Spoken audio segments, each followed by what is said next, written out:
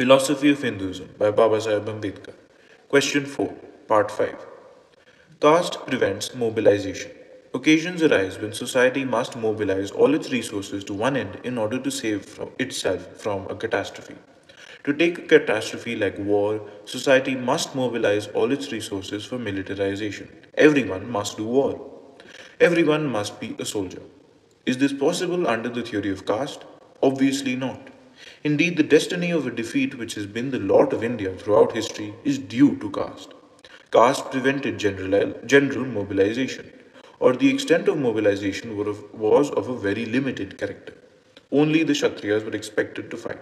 The rest, the Brahmins and the Vaishyas, were not armed, and the Shudras, who formed the large majority of the country, were disarmed.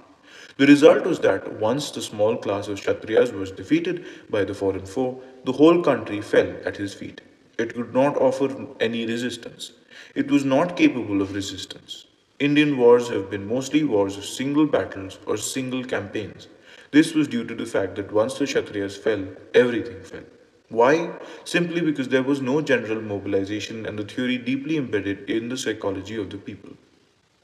If these conclusions are sound, how can a philosophy which dissects society into fragments, which dissociates work from interest, which disconnects intelligence from labor, which expropriates the rights of man to interests vital to life, and which prevented society from mobilizing resources for common action in the hour of danger, be said to satisfy the test of social utility?